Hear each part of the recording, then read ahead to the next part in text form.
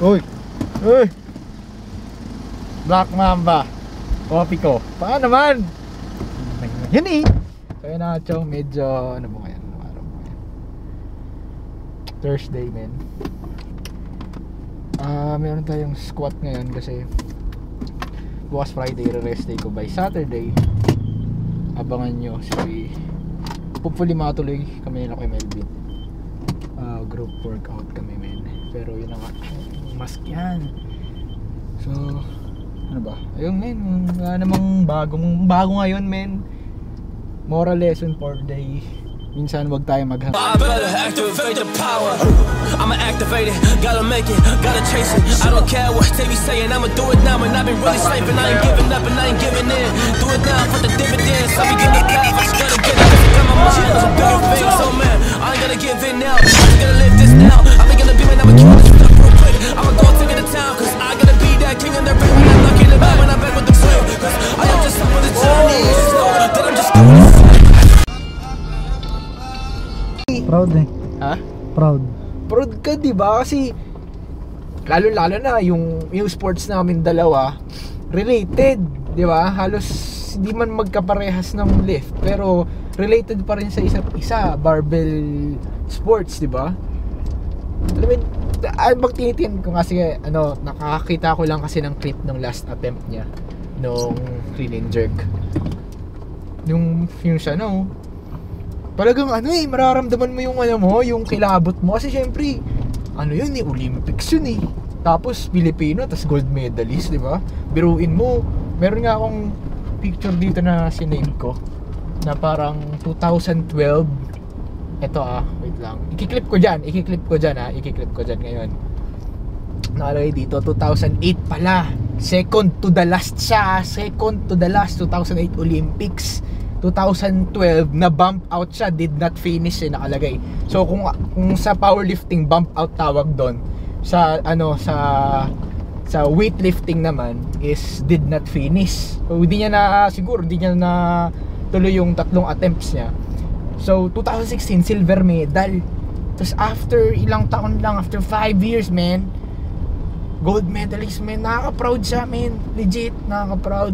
Parang mararamdaman ko, feeling ko kahit hindi ka into dun sa sports na yon, basta Pilipinong lumalaban. Kasi Pacquiao nga lang, di ba? Kahit di ka naman boxingero, nakaka-proud eh. Nakaka-cringe. Ang matindi kasi dito, man, talagang yung unang-una pa lang, talagang nahihirapan siya kasi walang nag-i-sponsor sa kanya. Di ba?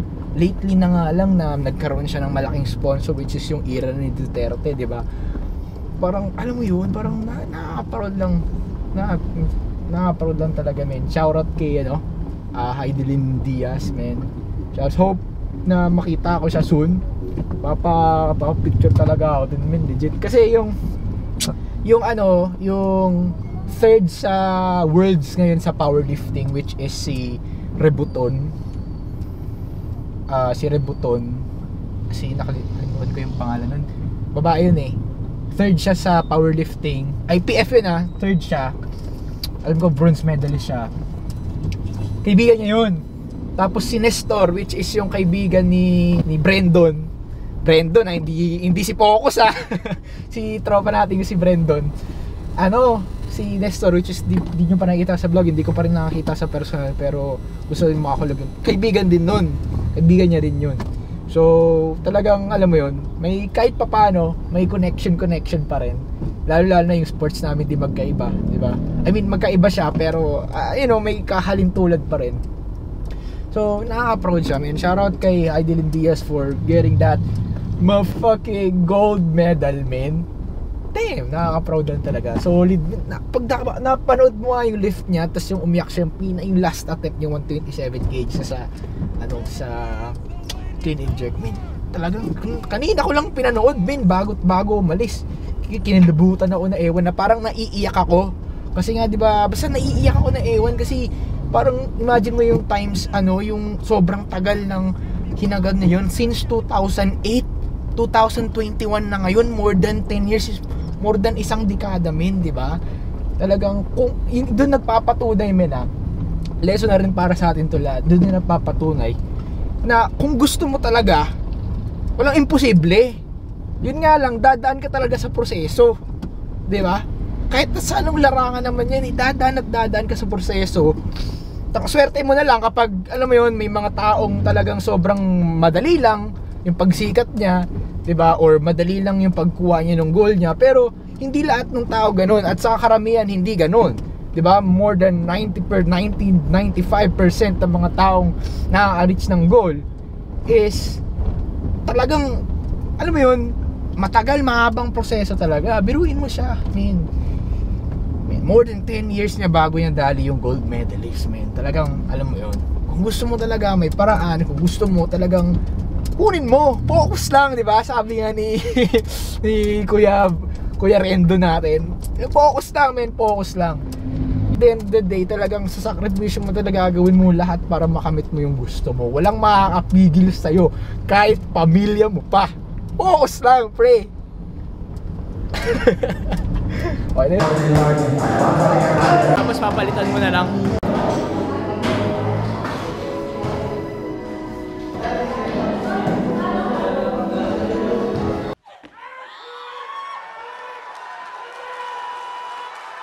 Philippines, the wait is over!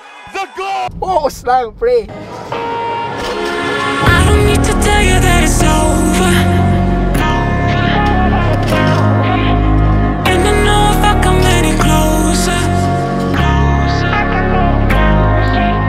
I don't need to tell you that it's over. And I know if I come any closer, this is gonna be too much for us to bear. I don't need to tell you that it's over. You can probably see it in the way I stare. And I know if I come any closer, this is gonna be too much for us to bear. I don't need to tell you that it's over. You can probably see it in the way I stare. And I know if I come any closer, this is gonna be too much for us to bear.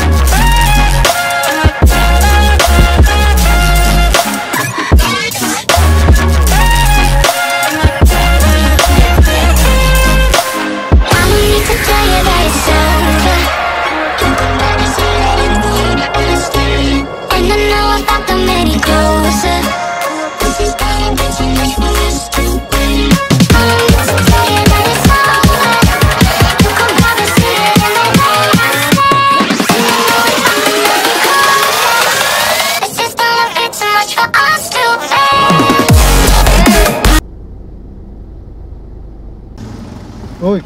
Uy! Black Mamba. Coffee ko. Paano naman?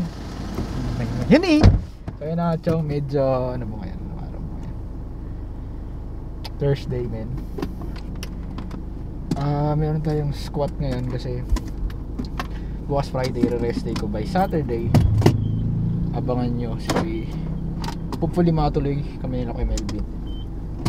Group workout kami, men. Pero yun nga, mask yan. So, ano ba? Ayun men, wala namang bago ngayon men. Moral lesson for the day. Minsan wag tayo maghangad ng mataas kasi babagsak. Yung bali ng SLP hinihintay ko mag 15. Sa kakahintay ko mag 15, nag 12. Bona.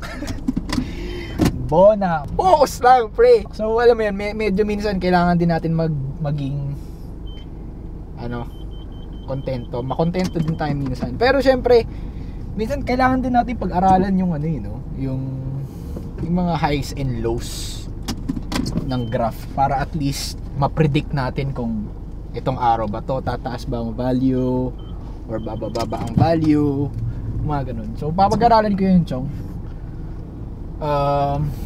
Let's see. Then ayun men, hanggang ngayon hindi ko pa binebenta yung SLP ko sa market kasi 12 point current ito as of 5:05 ng hapon, July 29 July 29. Ang value ng SLP is 12.90 pesos.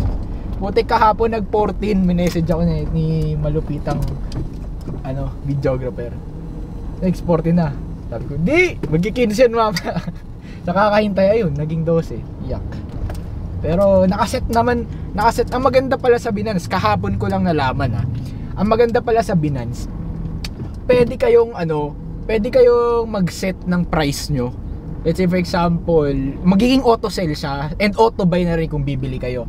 Wari, i-set mo ng pag naging 14 pesos yung price ng market, auto sell. Pwede pala yun, men. Pwede yun, kaya nagulat lang ako sa kakahintay ko, men, na nakita ko yun. I mean, sinabi pala sa akin ni Feby yun. Sabi, pwede mo naman gawin yung ganun. Tapos, dinesh ko sa YouTube kung paano.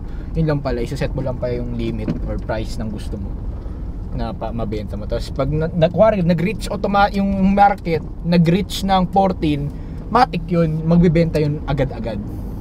Diba? At saka, konting tips lang. Ang mangyayari kasi niyan, kapag binenta nyo yung may SLP na may SLP na sa Binance pwede ka na magbenta ng SLP sa Binance directly. So pag binenta mo yun, automatic yun, kuwari 13 yung price sa market, ang mga bumibili doon mga 12.5, 12.8, so mas mababa. Ang ginagawa ko tricks lang pinagbabawal na technique, i-convert nyo muna yung SLP nyo sa USDT. Okay? Once na na-convert nyo na yung SLP sa USDT, dun nyo na ang gagawin nyo, ibebenta nyo na yung USDT sa market. Kasi mas kahit konting kahit point something lang yung discrepancy, yung difference niya, malaki na rin yun, libo na rin yun. Kaya alam mo yun lang naman. Tips lang sa mga gustong kahit pa paano mataas yung pagbenta nila ng SLP nila. Matrabaho nga lang. Hindi naman siya matrabaho technically kasi saglit lang naman yun convert mo lang siya ng USDT, ibenta mo siya as USDT. Convert ng USDT tapos benta mo siya ng USDT. Gets? Yun lang naman pero yun mamaya na lang sa gym. And yun. If I should stay or be alone, won't you make up your mind? 'Cause I'm getting tired of overthinking every move you make, and I can help you decide who you're loving now, and how I'm not quite there somehow. My intuition says to give you up, but my heart can't easily let you go. I try to tell myself this isn't love, but I hate that I never really know. Palag na tumin kahit sa program ko kasi RPE 8. Hindi ko naman alam yung RPE 8 ko pero feeling ko last warm up ko RPE 8 ko yan. Palag-palag na. Ganti naman Focus lang, pre. If I should stay or be alone.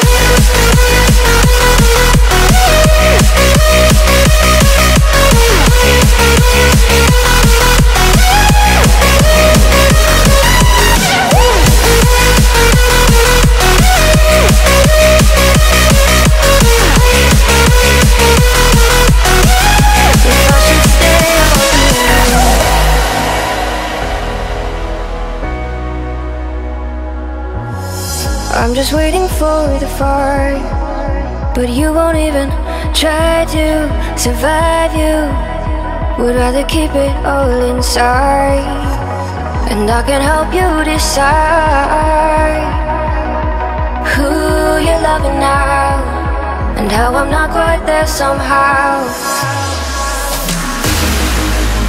My intuition says to give you up,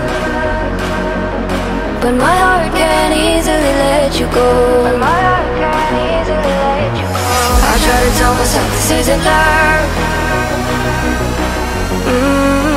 but I hate that I never really know if I should stay or be alone.